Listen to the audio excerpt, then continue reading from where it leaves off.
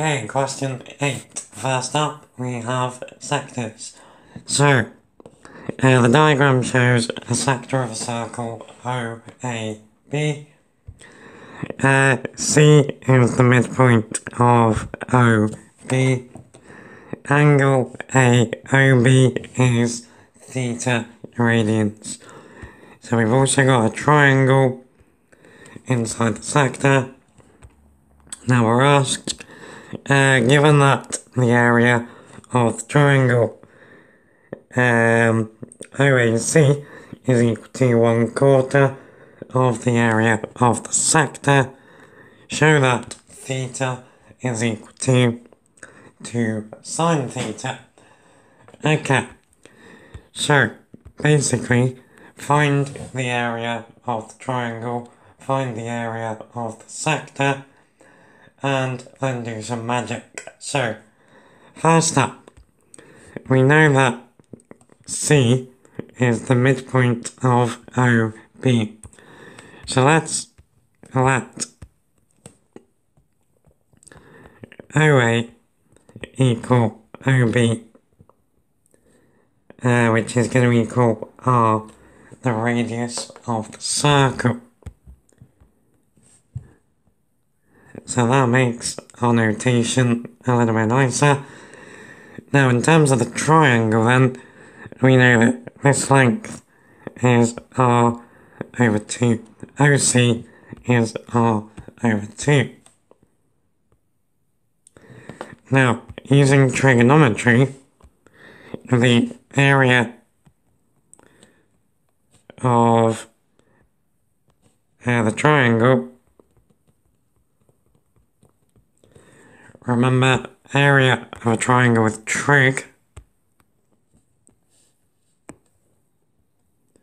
where you know an angle and the two sides coming out, area is AB sine theta all over 2. So, the area of this triangle is going to be R squared over 2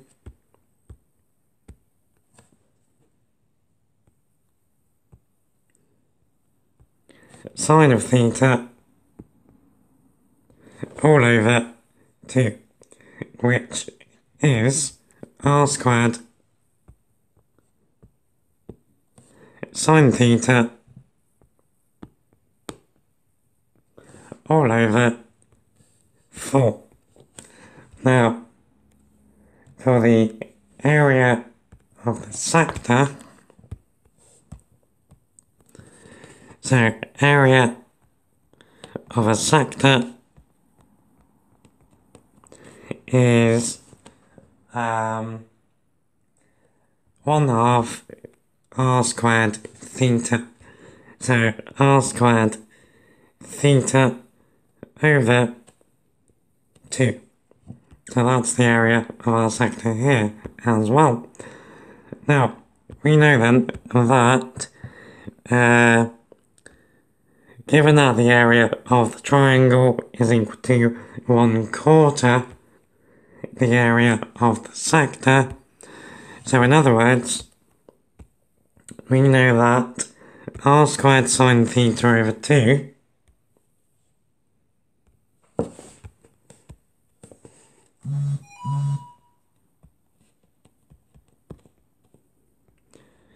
is, it's over 4. R squared sine theta over 4 is equal to 1/4 of R squared theta over 2.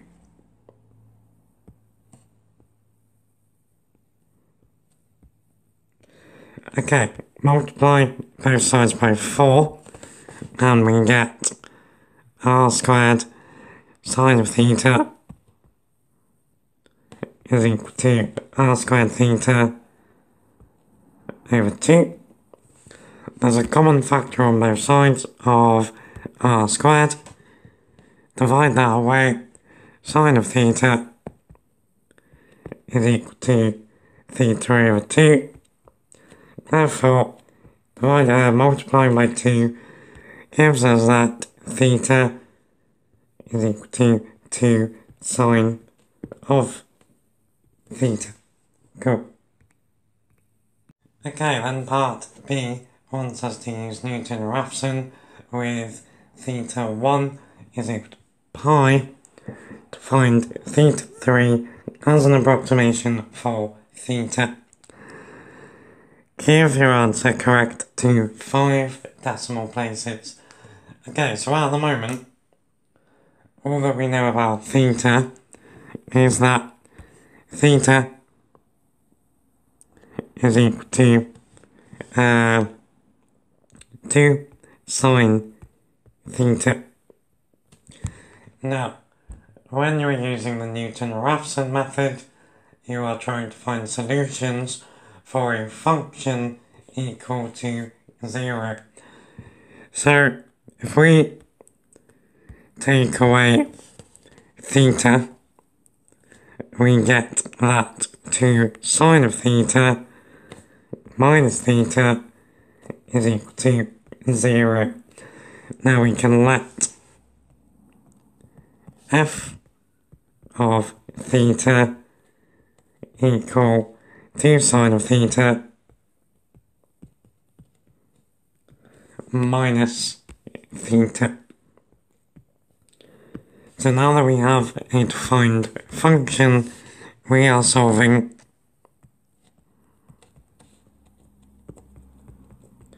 f of theta is equal to 0.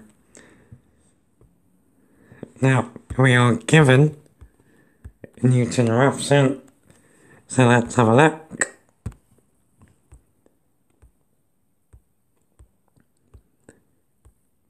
There he is. So, the Newton-Raphson method for solving f of x is equal to 0 is xn plus 1 is equal to xn minus f of xn over f dashed of xn. So, theta n plus 1 is equal to theta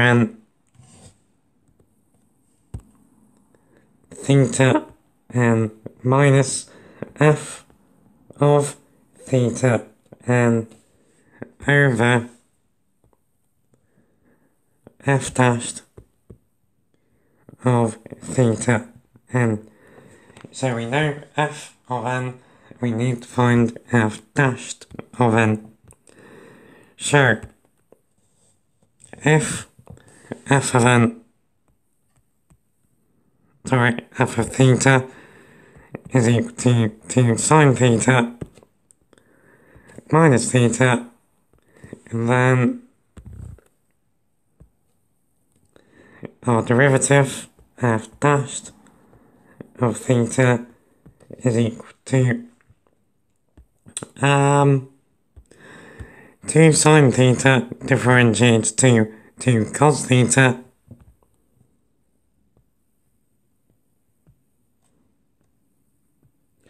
and then theta becomes minus theta becomes minus 1. So, our Newton-Raphson method then is theta n minus f of theta n. So f is 2 sine theta minus theta n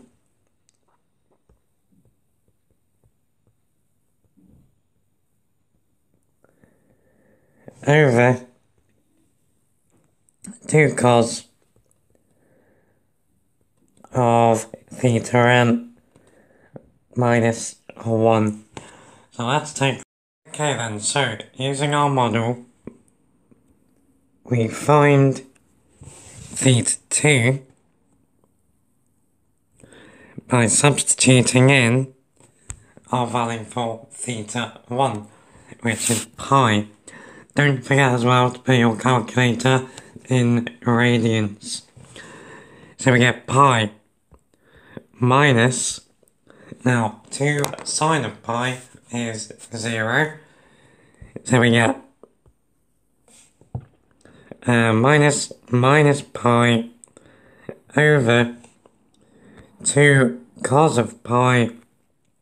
Now cos of pi is minus 1. So we got minus 3 on the bottom. Now that, if we go to 6 decimal places so that they can't cry, is 2.094.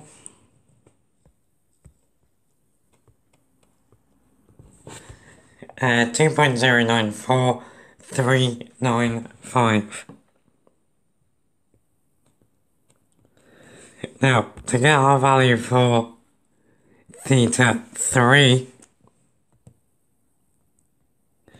we put the value for theta 2 through Newton-Raphson, and we should get to 5 decimal places 1.91322.